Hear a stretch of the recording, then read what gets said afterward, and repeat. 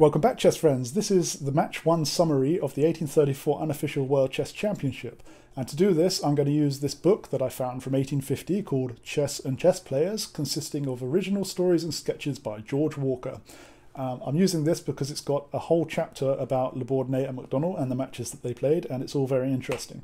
So let's go to the chapter. The Battles of McDonnell and de la Bourdonnais. This paper was first published in the Chess Players Chronicle 1843. So I've already been through the pages and I've highlighted the bits that I'm going to read out to you, but you can pause the video at any time and just read all the extra detail if you wish. There's also a bit of French in here, and because I can speak a little bit of French, I'll do the translation as we go. So let's just click through. You can pause this if you want to read it in full. And we get to the first bit that I want to read out. So, on the arrival of the Gallic paladin, everyone was of course anxious to make a match between these mighty compeers. McDonnell declared himself ready to play upon any terms and in any manner. He was avowedly the only Englishman prepared to measure himself with the French chief. A match of 21 games, exclusive of drawn games, was arranged to be played by these two rivals for fame. This match was not lightly or easily adjusted, many details being to be settled. The kind assistance of Mr. Greenwood Walker at length smoothed down all obstacles and placed the parties vis-a-vis at the chessboard. A word on the Mr. Walker here quoted.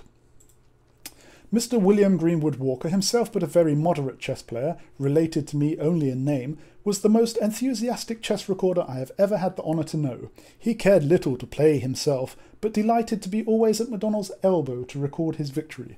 Like one of the bards of old, ever by the side of his chief, to him the song of triumph in his praise. When the game ran in McDonnell's favour, Mr. Walker's features were lighted up into a smile of benignity.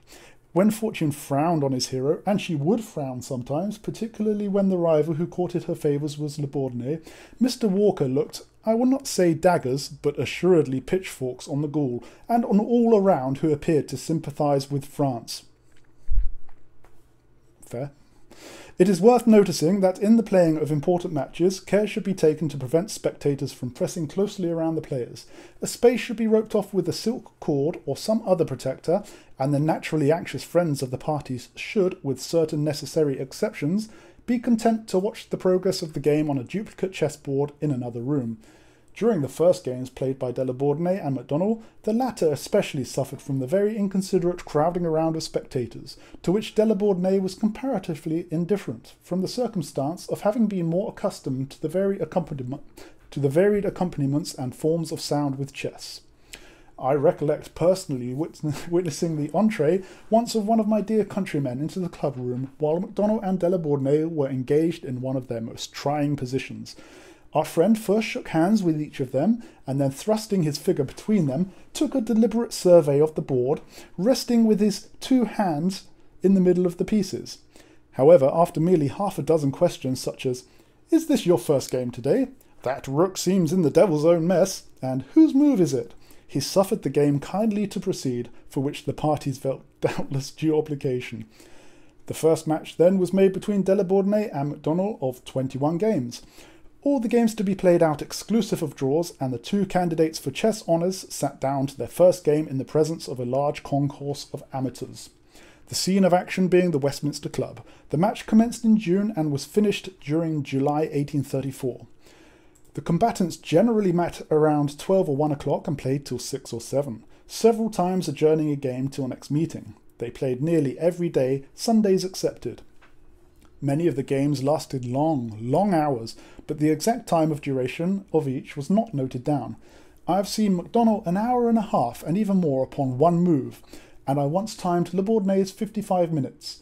McDonnell was incomparably the slower player, consuming, I calculated on an average, 3/4, or very nearly so, of the whole time occupied on his own moves. He was uniformly tranquil, patient, good-tempered and silent, whether studying his own move or awaiting his turn to play.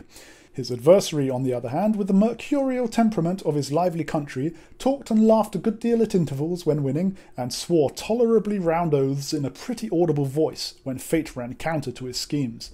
Bourdonnais also lost temper occasionally under the protracted calculations of his cooler adversary, and expressed his dislike at the great time they occupied by sundry very plain gestures and shrugs. As Bourdonnais spoke no English and McDonnell no French, We may safely take it they had little conversation together. The word check was, I believe, nearly the sole phrase that ever passed between them, mate being seldom waited for, or when given, expressed simply by a friendly smile. Rochefoucauld well says that in the misfortunes of our best friends there is something not unpleasing to us. Rochefoucauld must have been a chess player. The move in the first game was cast lots for, and won by de la Bourdonnais. The game was drawn after a most arduous struggle. According to the English law, a drawn game being no game in certain respects, de la Bourdonnais again played first. The second game was drawn. The third game was drawn. And in each of these 3 games the French champion had attacked with what we term the Queen's Pawn 2 opening, in different modifications. The parties rested on their arms, and the interest of friends naturally increased as to the future. These games had each lasted nearly 60 moves, a very unusual length.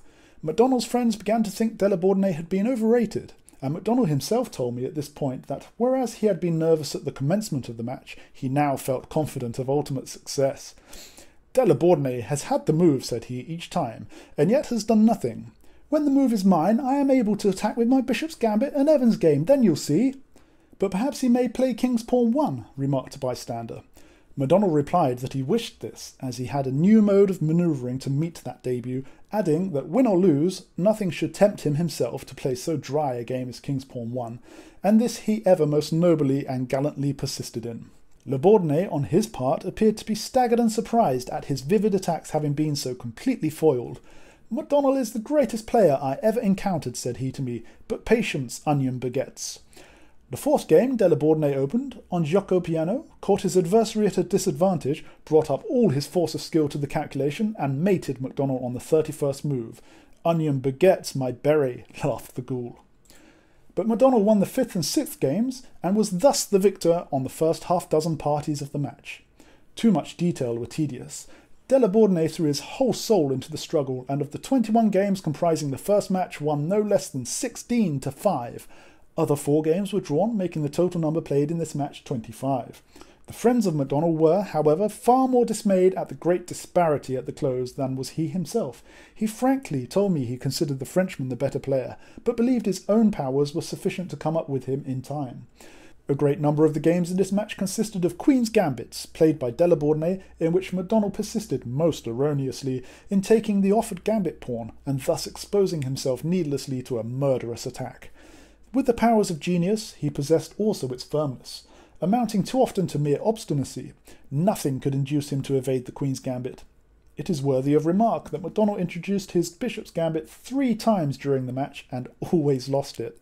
De la Bourdonnais was the first to show us that the real defence of this game turns on second players not regarding the being compelled to move his king to the Queen's square at a certain point of the opening.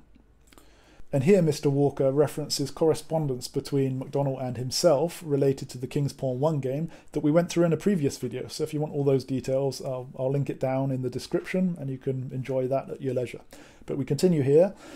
Reference to the games themselves will best prove the fallacy in which McDonnell indulged as to the King's Pawn 1 game. He has struck out a sort of pet scheme from which nothing could induce him to depart. Too late, McDonnell gave way to the counsel of his friends, and we find him finally shaping the King's Pawn 1 game so as to come fully equal out of the opening. I am far from seeking to detract from the fame of de la Bourdonnais, and honestly believe him to have been the stronger player of the two. Yet, if we deduct from the score the Queen's Gambits and King's Pawn 1 games, in which McDonnell, though persisting in risking openings rotten for him at their very cause, gave away graciously an advantage fully equal to a pawn.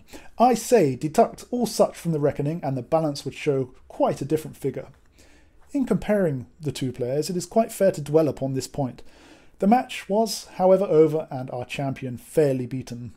The way in which McDonnell met his defeat was to demand his revenge, and a second match was instantly made, to consist of 9 games exclusive of draws.